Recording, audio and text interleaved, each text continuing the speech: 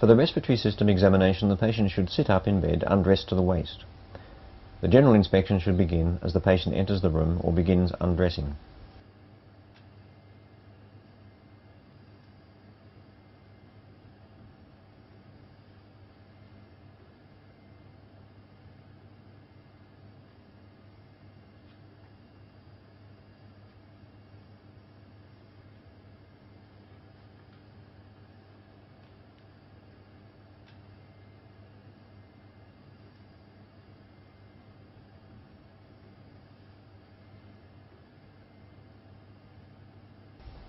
The examiner stands back to look for signs of dyspnea, the rate and depth of respiration, and the use of the accessory muscles of respiration. Look at the bedside table for the presence of a sputum mug that may be conveniently placed for inspection. Deep cough, please. Ask the patient to cough and listen. The detailed examination begins with the hands. Look for clubbing, peripheral cyanosis, and tar staining. Squeeze the wrist to detect the tenderness of hypertrophic pulmonary osteoarthropathy. Hands straight out like that for me, please.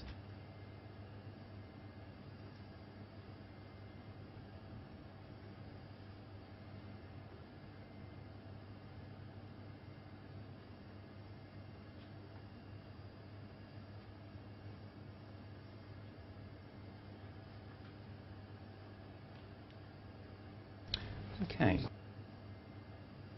Is that tender when I press there? Okay, try this side. Any tenderness there? I'd like you to now spread your fingers apart and keep them apart. Ask the patient to spread the fingers against resistance. And this hand. Weakness can be due to a brachial plexus involvement from a lung carcinoma. Now to put your arms straight out and bend. Then ask the patient to extend the wrists and straighten the arms. Watch for 20 or 30 seconds for the flapping tremor of carbon dioxide narcosis.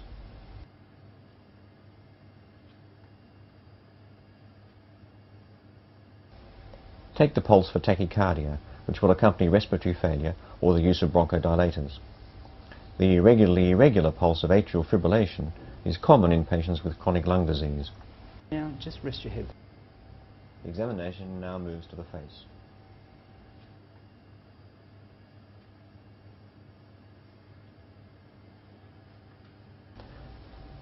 Press the maxillary sinus for tenderness. And if I tap you there... Look carefully at the pupils and eyelids for ptosis. One eyelid is lower than the other, and for the presence of a smaller pupil on that side. This usually means Horner syndrome, which can be caused by an apical lung tumour. Look at the tongue and inside the mouth for central cyanosis. Open your mouth. If the patient's voice sounded hoarse, get him or her to say a few words. The examiner now has to decide if the trachea is midline or deviated to one side. It is important to be gentle and feel with the forefinger for the space on either side of the trachea. Deviation of the trachea to one side suggests upper lobe abnormalities, so it may be helpful to make this assessment at this stage. Most clinicians examine the back of the chest next. There are likely to be more signs of lung disease there. Sit the patient over the edge of the bed.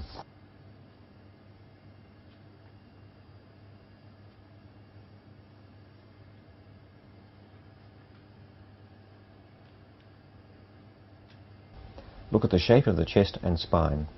Look for thoracotomy scars that may indicate previous lung surgery.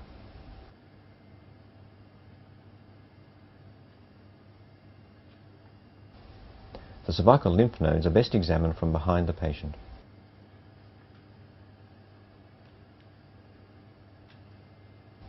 Some people find it easier to examine the supraclavicular nodes from this position. This is easy if the patient is sitting in a chair, but may otherwise mean climbing onto the bed behind the patient. From this position, upper lobe expansion can now be assessed. Take a deep breath for me, please. The clavicle should move up the same amount on each side as the patient breathes in. And another one.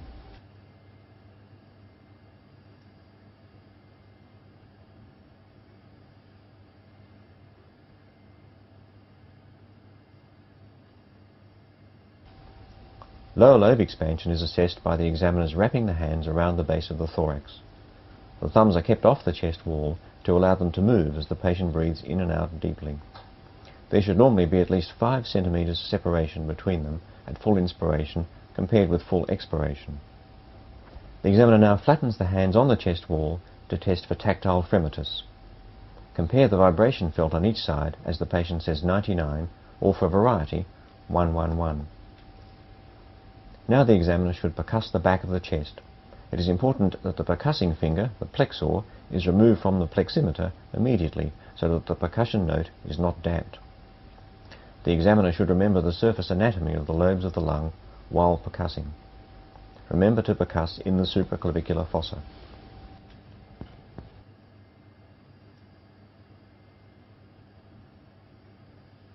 I'd like you to put your arms just a bit more in front. Thank you.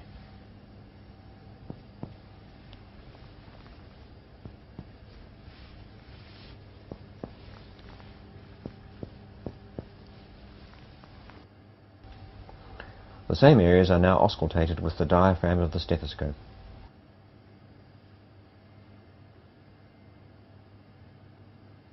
Normal breath sounds are called vesicular. And keep doing that for me, please.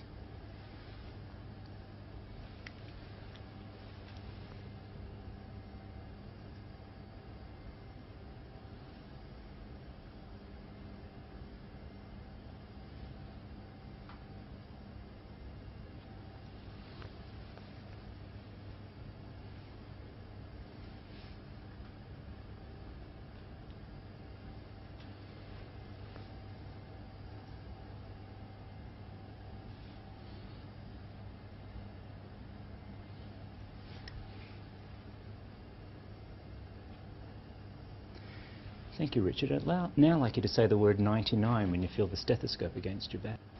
Vocal resonance is tested by listening with the stethoscope as the patient speaks.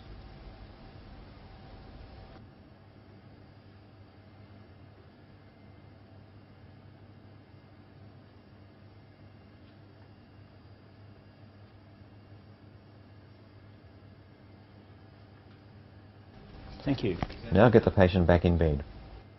The examiner moves around to the front of the chest and stands back to make a general inspection for scars and for the small tattoos used as markers for radiotherapy fields.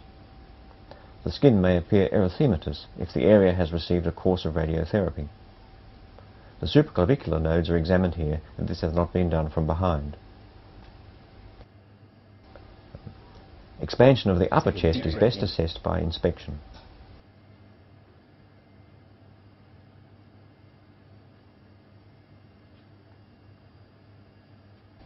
Percuss the anterior chest. Percuss the clavicles directly.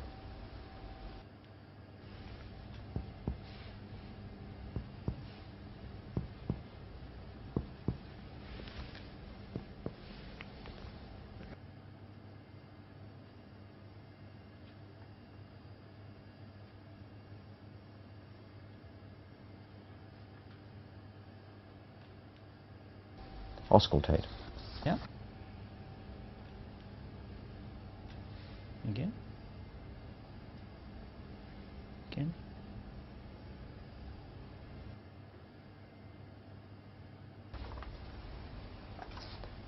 The examination is not complete without an assessment of the cardiovascular system for signs of right heart failure, which can be secondary to chronic lung disease. The examiner looks for elevation of the JVP. If there is evidence of right heart failure, auscultate the heart, feel the liver, and look at the legs for edema.